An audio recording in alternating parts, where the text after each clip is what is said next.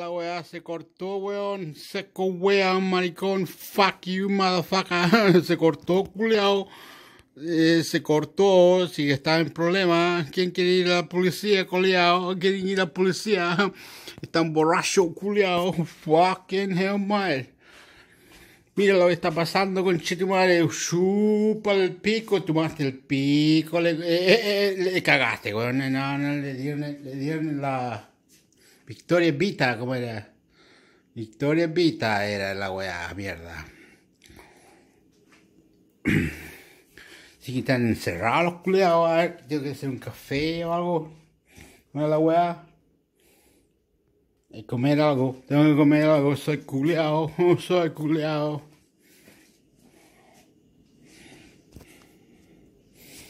Tengo que comer algo, a ver.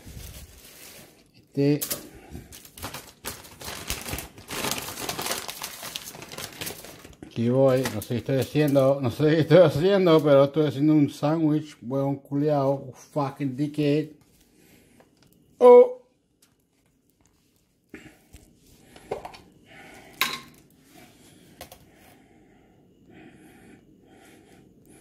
Estoy botando. Oh, salió así, mira, mira. Así como salía la wea.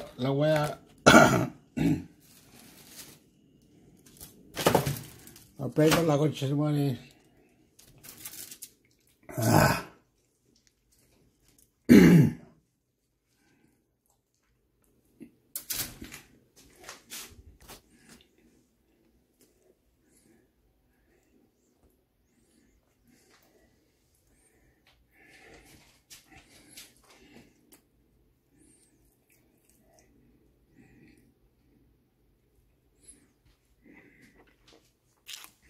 Eso, hijo de puta, estoy comiendo esta weá por chicha. Oye, para Chile, vaya Santiago, Chile, Sebastián Piñera, ole, lo amo más, Chile, Sebastián Piñera. Que come el sándwich, weón.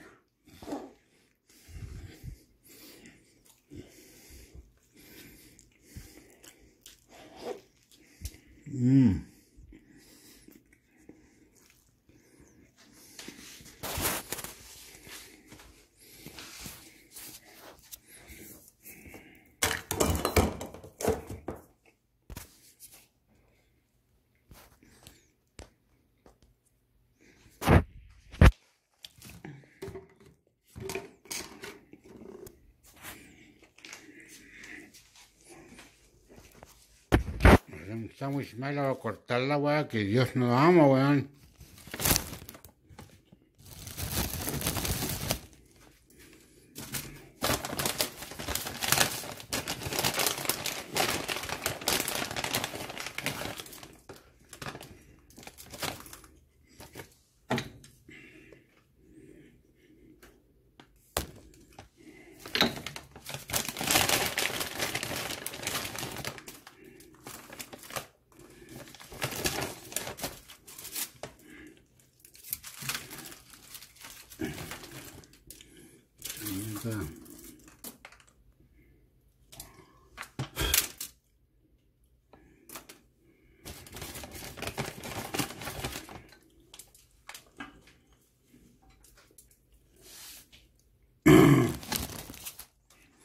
Es un sándwich de vuelta, weón.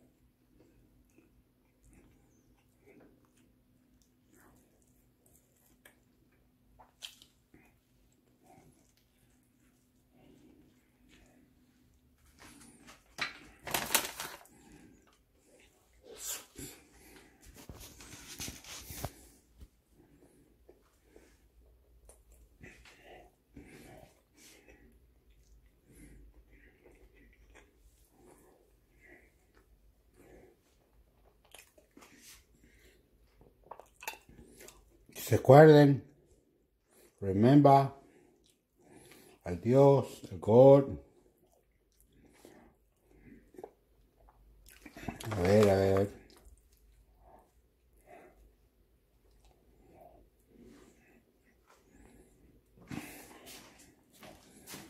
No, ir de aquí, po, culiao.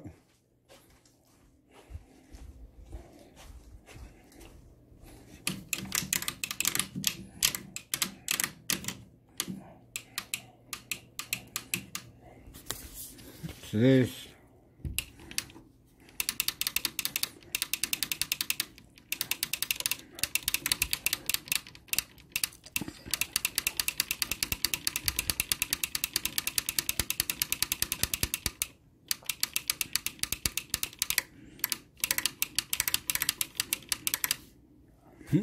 A loose one. Name of God, man. I love you. Be sporting.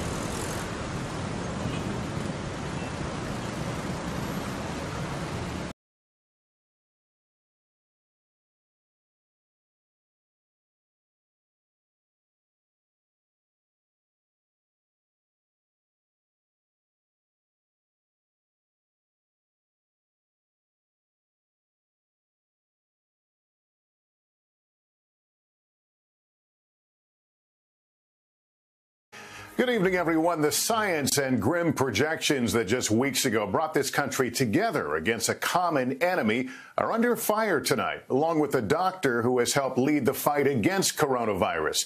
President Trump tonight rejecting Dr. Anthony Fauci's dire warnings against reopening the country too soon.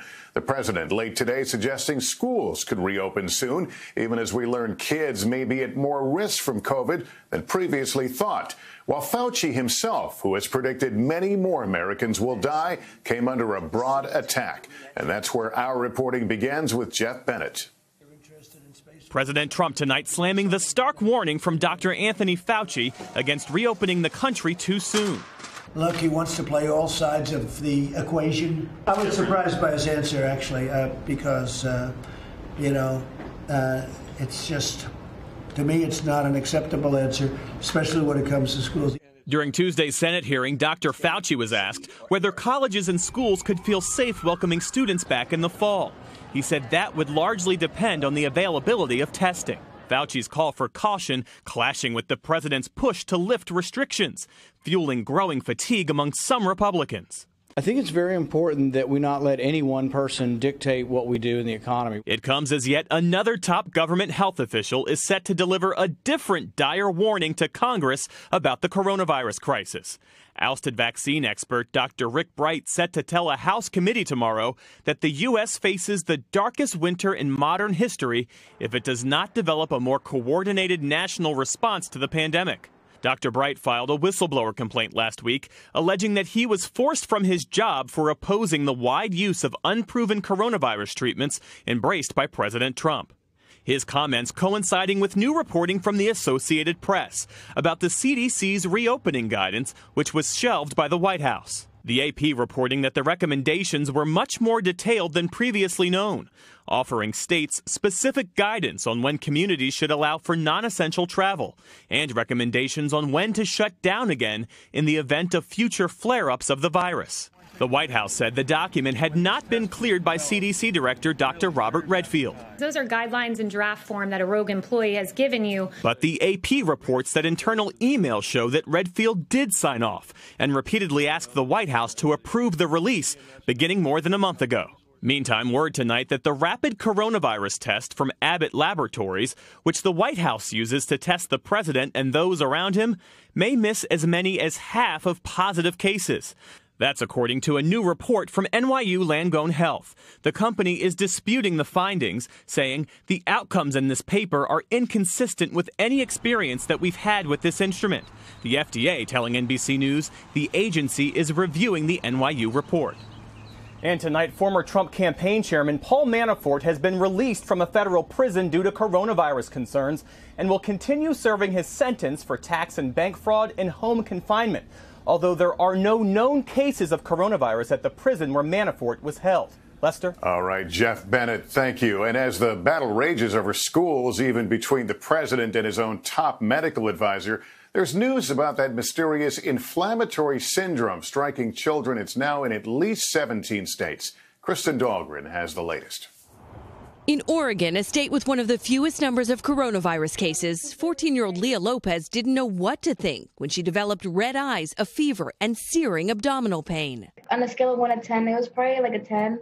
By the time she got to the hospital, she was in fairly severe cardiac failure. Leah didn't know anyone with COVID-19, had been careful herself, and is now one of a growing number of kids with pediatric multisystem inflammatory syndrome. She tested positive for COVID antibodies. What it makes us realize is that it can happen to any child at any time, and we need to be prepared. As cases surged today to more than 80 in New York City alone, the mayor announced a new ad campaign to alert parents. While the governor said New York is now prioritizing tests for children showing symptoms of the inflammatory syndrome. If your child has been exposed to someone who had COVID, even if it was several weeks ago, that is a special alert in this situation. 3 children have died, and the syndrome is now suspected in 17 states.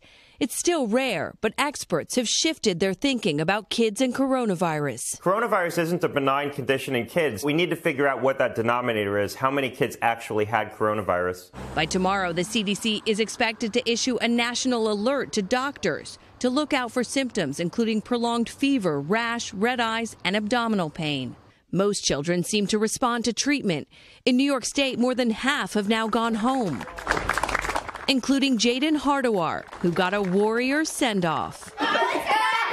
But tonight, their stories may be a warning for what other children could face in the weeks ahead. Kristen Dahlgren, NBC News, New York. Tonight, another big-name school is announcing that some in-person classes are already canceled for the fall, and many parents and young people are left wondering what's going to happen to their schools. Here's Gabe Gutierrez. Tonight, Harvard University is telling its new medical, dental, and graduate students that classes will be online this fall after the nation's largest public university system, Cal State, called off in-person classes at its 23 campuses. Across the country, higher education is now facing a reckoning. It's confronting not only the challenges that the virus presents, but broader issues about things like affordability. Still, a new poll shows 65% of college students say they would attend in-person classes this fall if given the option. 31% say they would only attend virtually. That means despite the risk, even with potentially packed lecture halls, students clearly prefer a more traditional in-person college experience, not a virtual one. Annie Colson is a theater student at NYU. It is so important for me to be face-to-face with all my teachers and my peers because we're all learning off of each other and we learn so much more in person. As of now, the vast majority of colleges, 70%, are planning to resume in-person classes this fall, though life on campus will likely look very different.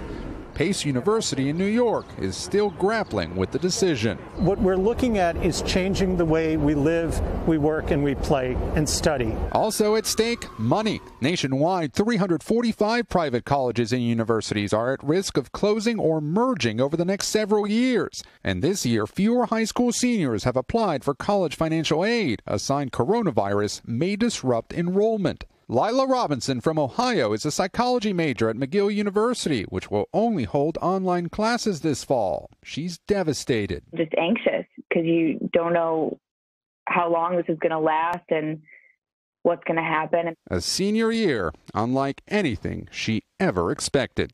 Gabe Gutierrez, NBC News, New York. From beaches in California to stores in Ohio, more of the country reopened today, even as cases are still climbing in some areas and tempers are flaring. Here's Miguel Almaguer. As more of the nation reopens today, there is caution, confusion, and concern. In states like Arizona, pools, spas, and gyms got back to business with restrictions. So thrilled and excited. In Ohio, more retailers were back on the job, while in Oklahoma, they're rolling the dice on gambling, reopening casinos. We're taking temperatures at the door. We've limited the amount of guests that can come into the facility. But some worry the push to make money comes at the cost of public health. As restrictions are being lifted, new hotspots with significant spikes in coronavirus cases are emerging in the heartland. The staggered reopening of the nation sparking dueling protests to both speed up and slow down the push to get Americans back to work. In Fresno, California, a city councilman cited for misdemeanor battery after this confrontation with protesters on his porch. In Los Angeles, the concert season is canceled at the famed Hollywood Bowl for the first time in nearly a century. This is 25 miles of coastline reopened to the public today with new rules. I was a little bit nervous, but I'm glad we did it. With LA's most iconic industry shut down and no plans to start production anytime soon, some are ready to begin filming elsewhere. In Georgia, where there's also a mixed bag of restrictions, Tyler Perry Studios will reopen for production in July, testing and sequestering cast and crew for the filming of 2 shows. But tonight across most of the country, the script is unwritten over reopening as more drama plays out. Miguel Almaguer, NBC News, Los Angeles. Tonight, the FBI is warning that China is jeopardizing the development of a vaccine by trying to hack American research. Richard Engel has more. China is trying to steal U.S. coronavirus research, the FBI announced today, by hacking scientists and companies, including those working on a vaccine. That warning, also coming from the government's top cybersecurity agency, says China's potential theft of this information jeopardizes the delivery of secure, effective, and efficient treatment options. American secrets aren't the only targets. The UK, where Oxford researchers say they hope to have a vaccine ready by September, is also seeing attempted hacks. I had a rare interview with the head of the cybersecurity division of GCHQ, the British equivalent of the NSA. They're attacking different targets. So the nation states are moving away from perhaps things like energy companies towards strategic healthcare targets, towards university researchers into COVID vaccines. The Trump administration is singling out China, specifically, by name.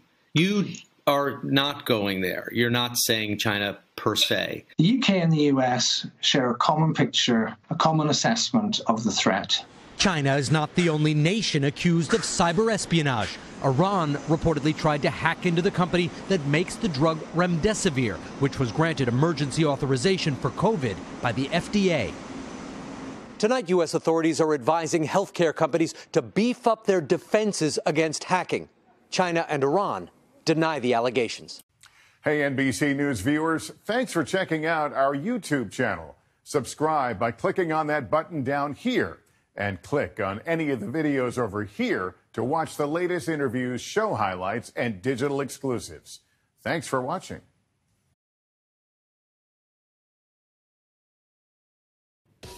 Welcome to ILTV's Israel Daily. I'm Aaron Porras, and coming up in today's newscast, United States Secretary of State Mike Pompeo arrives for a day of top-level meetings. The first Israeli soldier killed in action this year is laid to rest amidst a devastating ceremony, and the discovery of a 70-year-old mural in Jerusalem leads to a nationwide manhunt.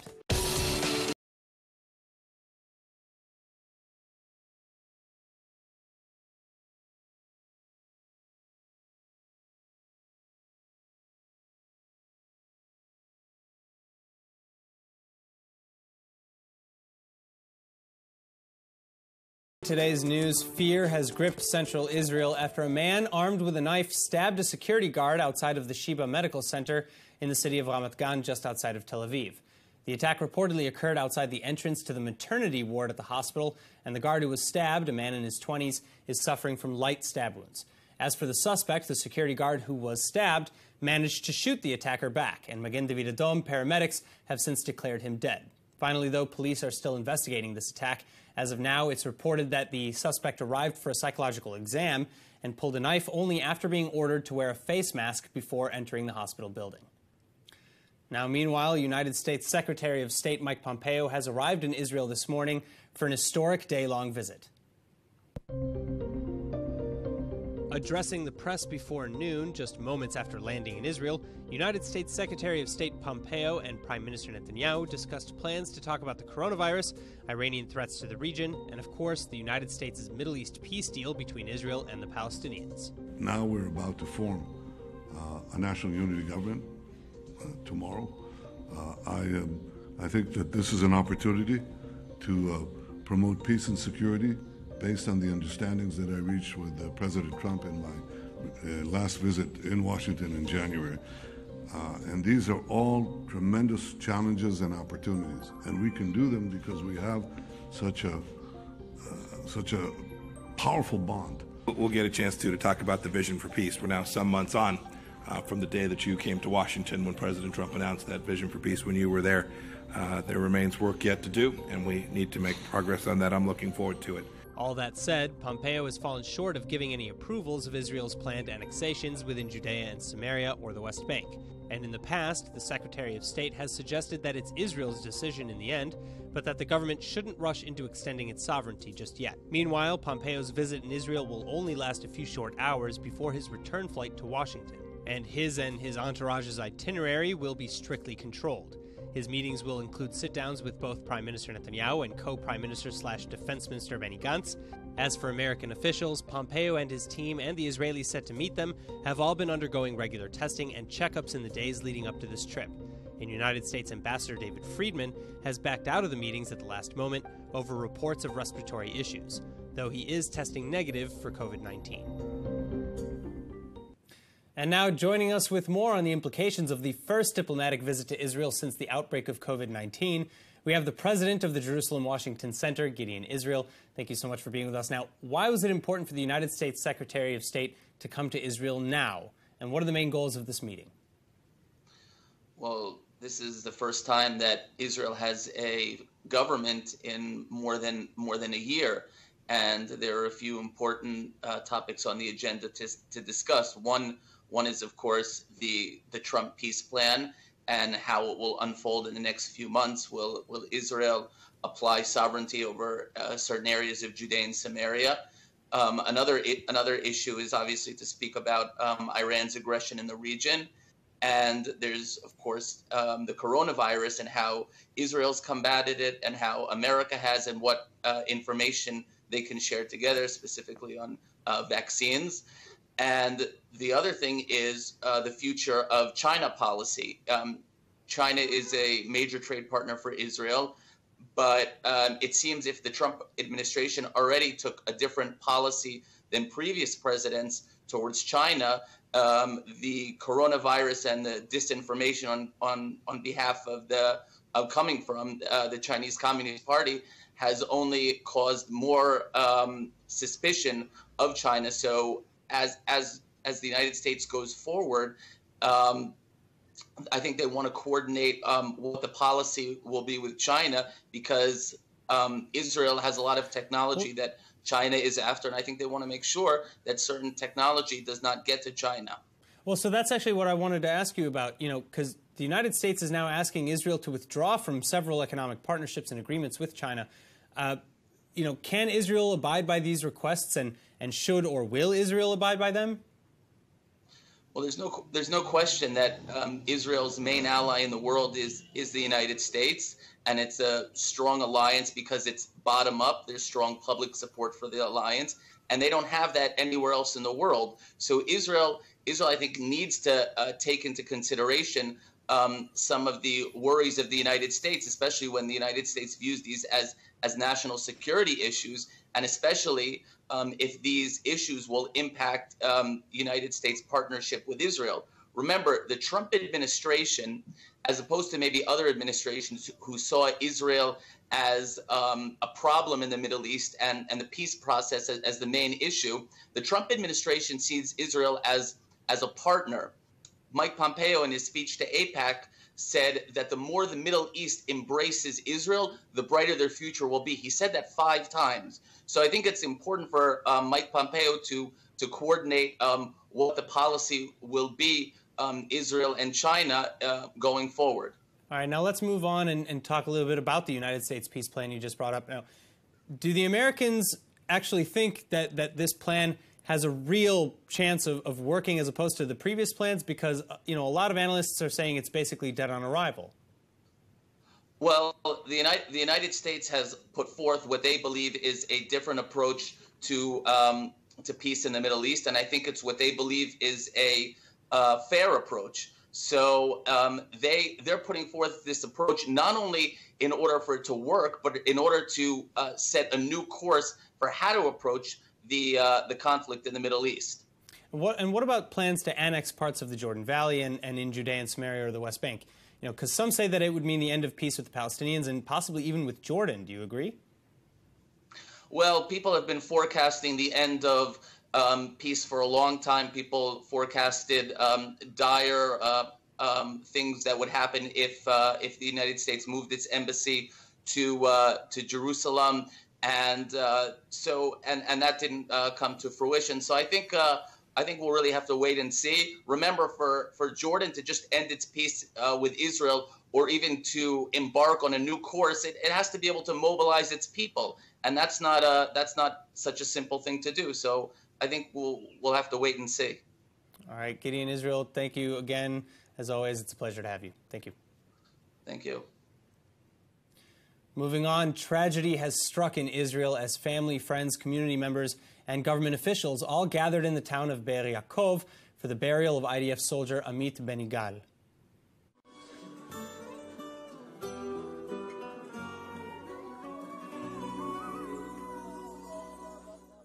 The nation is in mourning. Hundreds of crying faces were seen peppering the crowd Tuesday at the funeral of Israeli Defense Forces soldier Staff Sergeant Amit Benigal. As of now, the 21-year-old soldier from the Golani Combat Unit is the only Israeli soldier to be killed in action this year. Defense Minister Naftali Bennett addressed Benigal's unit, pushing them to catch the wicked person who killed him and ultimately, quote, defeat Israel's enemies. His parents eulogize him as a hero worthy of admiration, though, crying out for him to guard them from above.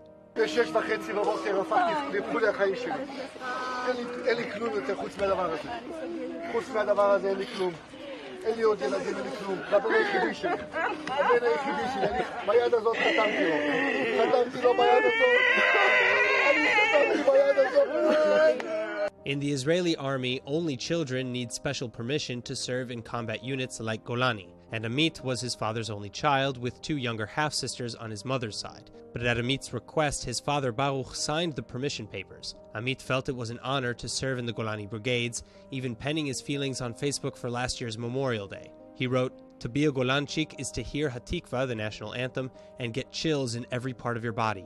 I, Amit Benigal, am proud to be a Golanchik. Proud to take part in the long-standing tradition like Golani. Proud to be the continuation of many drafts before and to be a role model to those after."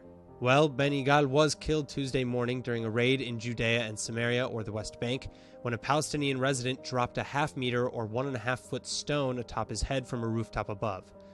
And IDF soldiers have since re-entered the area several times in search of the suspect who killed him. Upwards of 10 people have since been detained for connection to the incident. Fresh clashes between residents and the IDF have also sparked, however, in response to their re-entry, which included armored bulldozers and heavy engineering vehicles. Now, about 20 Palestinians have been arrested throughout the West Bank amidst searches Wednesday for the suspect who killed Staff Sergeant Amit Benigal.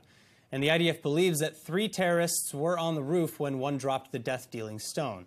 But to get a closer glimpse into the life of an Israeli soldier operating in the West Bank, we're joined by former Knesset member and IDF Lieutenant Colonel in the Reserves, Yoni Shetbun.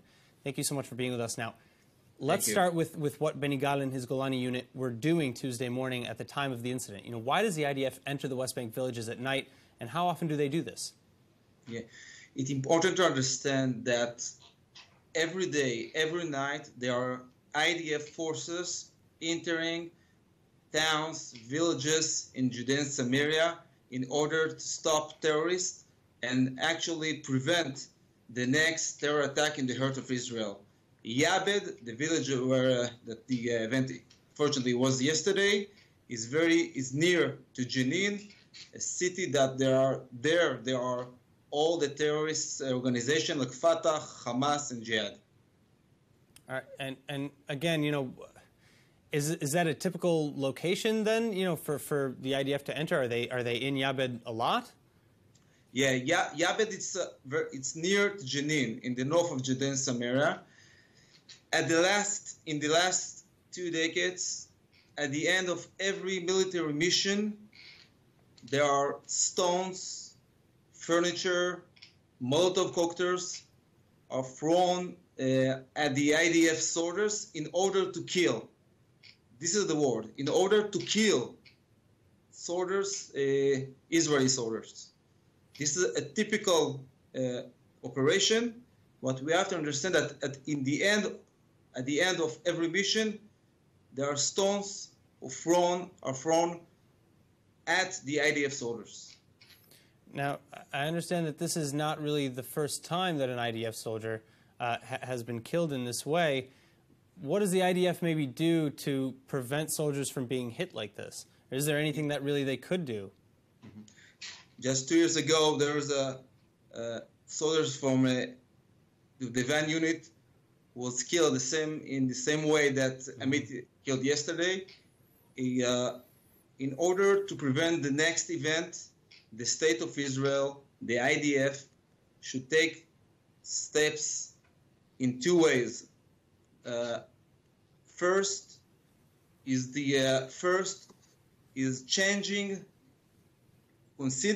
consider changing the opening fire instruction. Again, stone is killing. Second is deterrence. We have to consider a curfew. Every Arab, every citizens who live in a village like that, like Yabed, curfew does not allow you to walk in Israel or to sell goods. This is an example for deterrence. Is that something that Israel can really enforce? My final question. Is that something that Israel can really enforce? This is a policy. It's the people and the politician and the senior officer in the IDF have to make this decision to change the method of the fire opening instruction in Judea and Samaria, at the same time to empower the deterrence in the villages and the town, all the Judea and Samaria. The IDF, as an officer in the army, as a lieutenant colonel in the army, the IDF the soldiers of the IDF are doing a good job in Judea and Samaria, but we have to prevent the next event. All right. Well, of course, our hearts go out to the family and friends of Staff Sergeant Benny Gad. Lieutenant Colonel, thank you so much again for joining us. Thank you very much. All right, now another 2 victims to the COVID-19 pandemic brings the total Israeli death toll up to 260 by Wednesday morning, and 23 new cases have been confirmed, raising active infection numbers to 4,186, while 12,000 have now recovered. But as the Lag BaOmer holiday comes to a close, fresh fears of a second outbreak are rising. Thousands of ultra-Orthodox worshippers have been continuing to ignore virus restrictions on crowd sizes, taking to the streets across the country to light traditional bonfires and breaking into a sacred tomb compound at Mount Meron. Footage reportedly from the site even shows a number of Orthodox men breaking down the door to the tomb, and more than 300 Haredi men were arrested there, when riots later erupted, with police attempting to split the crowds. התקהלויות, נשים, ילדים, משפחות, התקהלויות באופן כזה שסיכנו גם את עצמם וגם את השוטרים והכוחות שהיו במקום. השוטרים ביקשו מהם מספר פעמים להתפזר ולעזוב את המקום. לא רק שהם לא נענו, גם התחילו יידויי אבנים לעברם. ואז נאלצנו לתגבר פה בכוחות את המקום ולפזר את האנשים ולבצע מעצרים בכדי להפסיק את הסכנה הזאת לבריאות הציבור. As of this morning, however, 317 people arrested overnight at the tomb of Rabbi Shimon Bar Yochai on Mount Meron have been released. 3 suspects are still under arrest, however, for assaulting police officers. On a related note, coronavirus restrictions are still easing every day, and in the coming weeks, international flights between Israel and select other countries is also set to begin. But how will the airlines deal under the post-coronavirus regulations? And will there even be much of a demand? Here to answer is Gil Stav, the Vice President of Marketing and Sales at Israel. Now, how has the pandemic affected Israel specifically? How many employees are on leave or were let go? And how many are likely to return in the coming weeks? Israel as an airline, of course, suffered from the corona situation. Right now, around 65% of our employees are not working. We already extended the relief until the 31st of August. That means that we are optimistic that there will be flights again, but not so soon. Wow. Well, and I understand that, yeah, by the end of May, your company will at least start flying back to a small number of destinations. What is the plan to return to activity, and which countries are you flying to? Okay. Right now, we are doing basically mostly rescue flights. We believe that in the beginning of June, we'll start some sort of a pilot, maybe to fly to close destinations such as Cyprus or Greece. We think that the sky will start to be opened at the beginning of July. We're going to concentrate first on safe countries that, of course, we know, or Israel knows that there is no COVID-19 in them, or it's a good situation. But we are talking about bilateral agreements between countries, because the first problem that we need to solve is a self-quarantine for 14 days for the people that are coming from abroad. All right, so, speaking of health, how are you going to maintain passenger health while they're on board and traveling with you? Because, I even heard a rumor that there will no longer be any in-flight meals. Is that true? Yeah, basically we are cleaning the aircraft all the time. We won't serve any food at the beginning. All the passengers will have to wear masks during the whole flight. So this is what we'll do to keep the health of our passengers. And we are flying for short distance destinations. So you won't be stuck in an aircraft for 9, 10, 8 hours. Well, most of the time it will be up until 1 hour or 3 hours at all. Now, the hotel industry in Israel has also suffered severe damages. What cooperations do you have with them? What kind of deals can tourists maybe take advantage of? Well, we are building packages with the hotel here in Israel to Eilat. One of the packages is to buy a flight ticket plus the hotel in a very low price. We're doing also a cooperation with a mall, with the ice mall in Eilat. Whoever buy at the mall itself, go and buy there about 1,000 shekels, he will get his flight ticket back. Wow. That's incredible. All right. Well, I'm sure that I speak for everybody when I say we can't wait to start getting back into the air. Hopefully it'll be sooner than later. Gil, thank you so much for joining us. Thank you very much. Turning now to politics, Israel's 35th Knesset is set to be inaugurated tomorrow, finally bringing an end to a year-and-a-half-long election cycle. And the 36 ministerial positions newly created by this coming unity government are starting to fill up fast. With just 24 hours left before Israel's emergency unity coalition takes the reins, Blue and White Party leader and co-Prime Minister-elect Benny Gantz has now officially resigned as Knesset Speaker. In the coming rotational government, he'll instead serve as active defense minister until October 2021, while simultaneously holding the title of co-Prime Minister.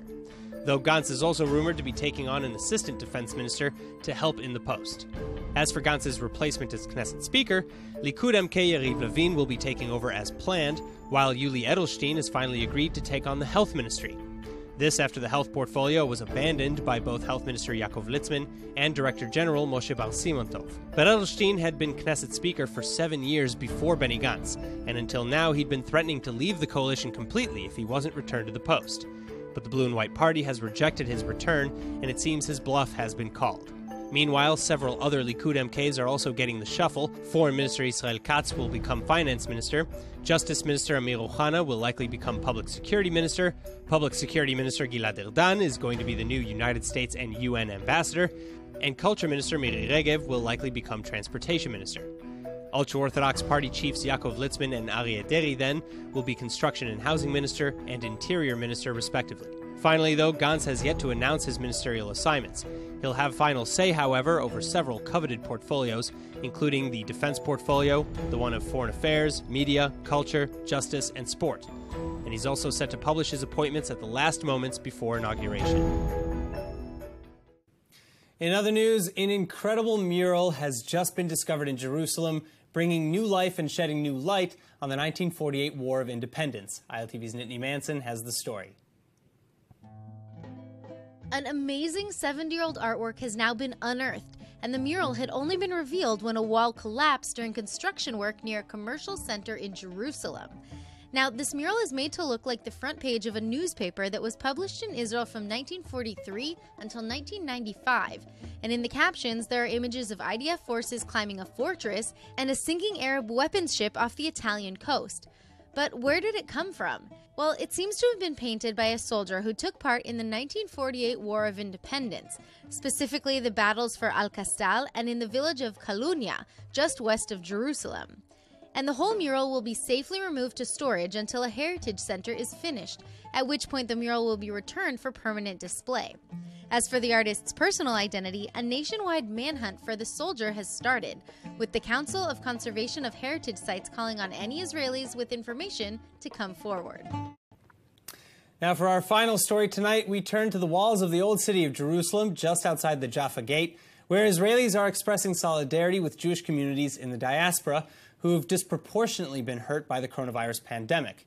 Jewish and especially ultra-Orthodox communities around the world have seen some of the worst coronavirus infection rates per capita.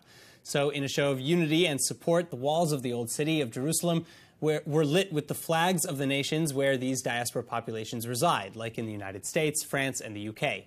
And speaking at the event, Diaspora Affairs Minister Tzipi Otoveli reiterates that Jewish communities have stood beside Israel during war and terror and celebrated with us during times of triumph. So today, we stand with you.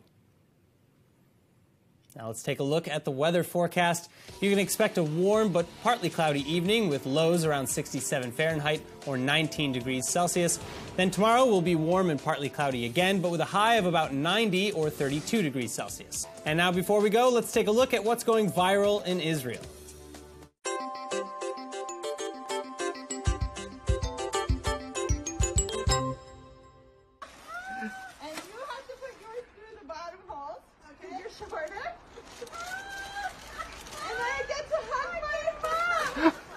I love the innovations born of necessity. This is the best, newest way to hug amidst the coronavirus.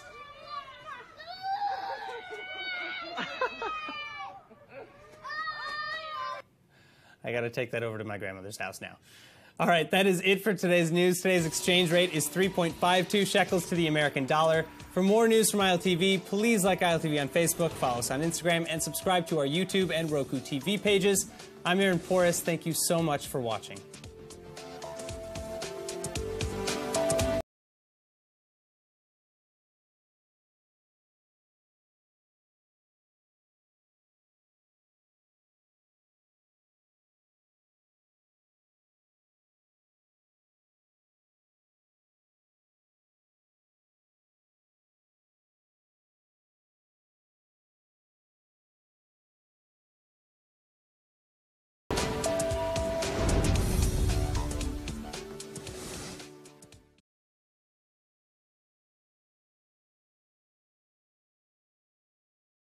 inpatient shopper pulled out a gun at a Publix deli. Orlando police releasing this video showing the man who was wearing a mask and gloves pull a gun from his pants on Saturday.